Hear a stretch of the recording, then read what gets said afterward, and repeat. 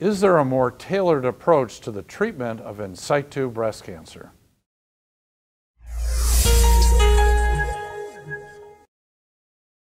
Shelley, you're one of the country's experts in situ breast cancer, ductal carcinoma in situ. And this has been a passion and interest of yours for some time. Tell us about a more tailored approach to the treatment of DCIS. Yes, so Jay, you and I have talked a lot about this, and you know that the primary mode of treatment for these patients is to treat it pretty much like we do invasive cancer. So a lot of these women will get mastectomy. Probably about 30% of women diagnosed with in situ cancer, which is different from invasive cancer that can spread, are treated with a mastectomy for something that potentially would never have any impact on their survival.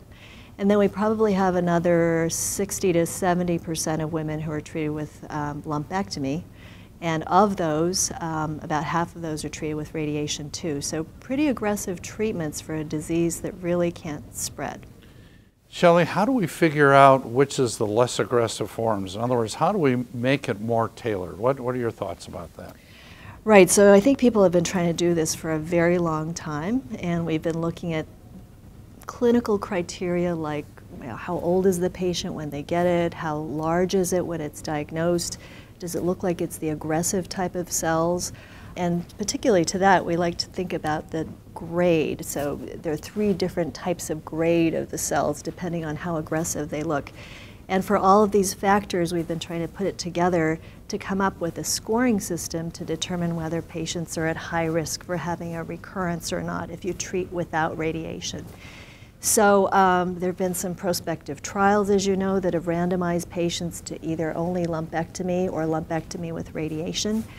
And we're getting closer to identifying a group of patients who are at really sufficiently low risk that we might be able to cut out radiation altogether.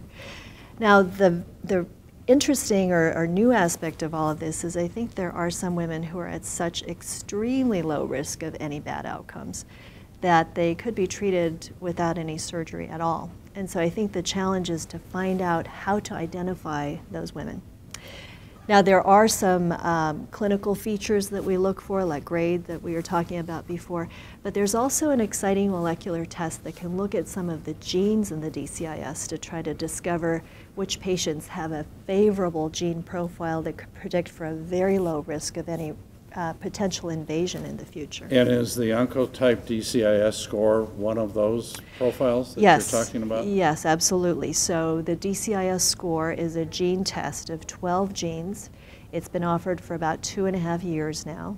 And there have been close to 3,000 women who've had this test done to try to determine whether they might be at the very low risk, in which case radiation may potentially not add much to their treatment, or whether they're at a sufficiently high risk that they really should think about getting radiation. And I'm sure you're an advocate for going to a multidisciplinary center for this sort of approach, correct? Yes, I think when you're really on the bleeding edge of what's happening, you need to have the combined input of everybody who's making important decisions about your care.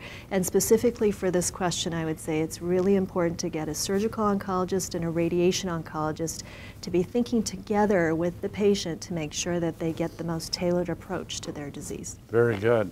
We want to thank Dr. Shelley Hwang for sharing her thoughts with us. In fact, there is a more tailored approach to the treatment of in situ breast cancer.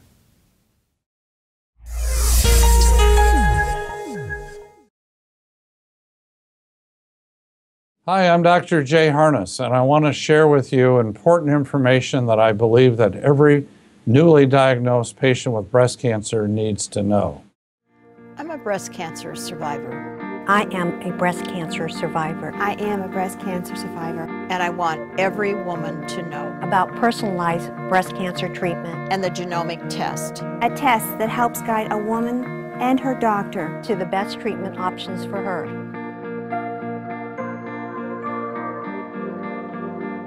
Pass it on.